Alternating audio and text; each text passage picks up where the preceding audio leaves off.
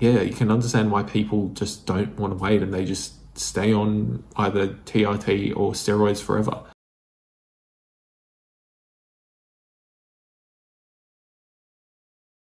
Hey guys, Fitness Science coming at you with a really interesting study about how quickly men recover from using anabolic steroids. So this was a study done here in Australia that split men from 18 to 55 years old into 3 separate groups: current steroid users, previous steroid users that have now stopped, and non-steroid users that have never touched a steroid in their life. And they were really looking at how quickly they recovered in terms of sperm and semen analysis, as well as hormone analysis. And they also looked at cardiac function as well to see if that firstly was had any dysfunction in the steroid user group, but also how quickly that would reverse itself once they stopped using steroids. So this was like an observational type study in which they gave a questionnaire to the steroid users and all the participants about what types of steroids, how long, and all different types of data about basically what they've been using.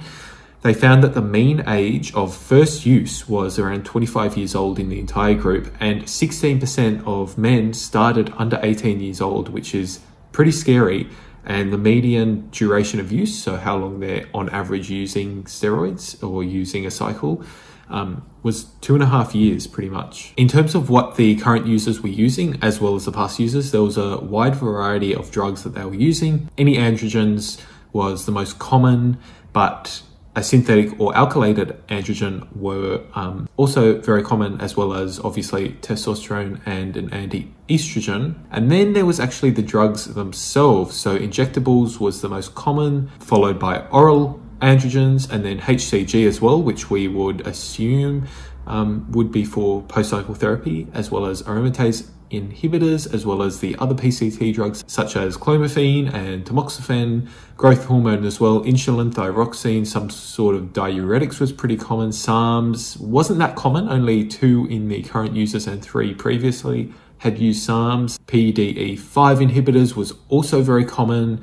And then your recreational drugs, as well as creatines, fish oils, and liver detoxes. Pretty much they covered all drugs here. So it was a pretty comprehensive list of what they actually looked for. And then in terms of reproductive function, obviously the current users had very suppressed LH and FSH, which weren't exactly 0, which was interesting. And then testosterone was obviously a lot higher in the current user group. DHT was higher, estradiol was obviously higher as well. And then obviously the sperm volume and the sperm function was slightly reduced as well in the current user group, because we know that sperm function when you're on steroids is pretty much not wiped out entirely, but with a high enough dose it is pretty much gone. Yeah. So let's take a look at what they actually found in terms of recovery. So hormones, interestingly, actually recovered faster than the sperm parameters. So luteinizing hormone, which is a really good marker of testosterone synthesis, because the Leydig cells have luteinizing hormone receptors. So we know that when luteinizing hormone is boosted back up or recovers back to its pre-cycle levels, then the Leydig cells are ready to make testosterone again. And luteinizing hormone took about 11 months to recover back to baseline levels after cessation of steroid use. But sperm output took 14 months, and follicle stimulating hormone took almost 20 months on average to come back. So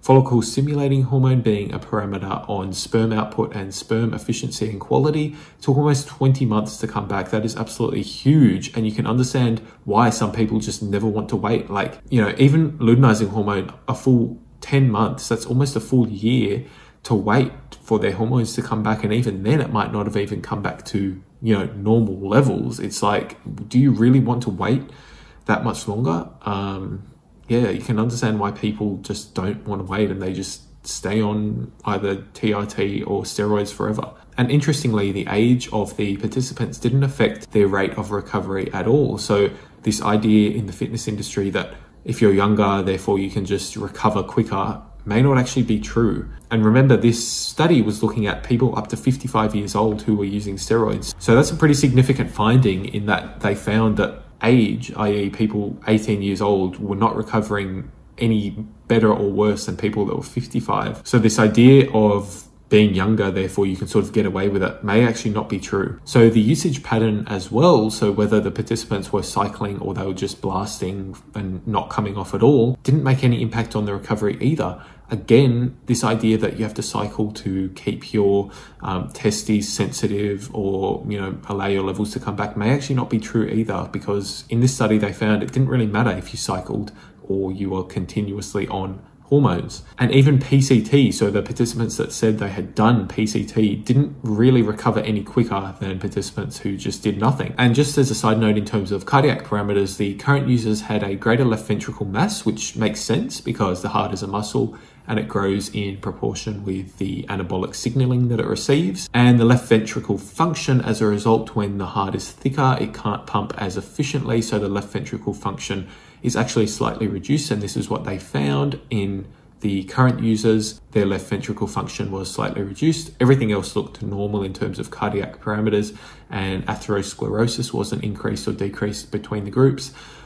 So the biggest conclusion from this study is that you can recover from steroids if you want to, but it takes time, and potentially PCT, as well as how you've actually done it in terms of cycling or continuous, plus your age, may actually not make a difference at all. It may just be about time and waiting the 12 months that it may actually take for all these things to come back to normal. Yeah, so, well, I say 12 months, but it's actually about 7 to 9 months for the hormones to come back, and then it could take even up to 20 months for follicle stimulating hormone to come back. You can really understand why people just never want to come off. They're looking at down the barrel of 12 months, and it's not even like you can, train very effectively during those 12 months. It's like you lose all the muscle mass anyway. So it's a vicious cycle because you've lost the muscle mass, so you just hop back on and then you lose it again, and you never actually can wait that 12-month period. But yeah, it's a very interesting study in that they actually had people wait this long, and 12 months is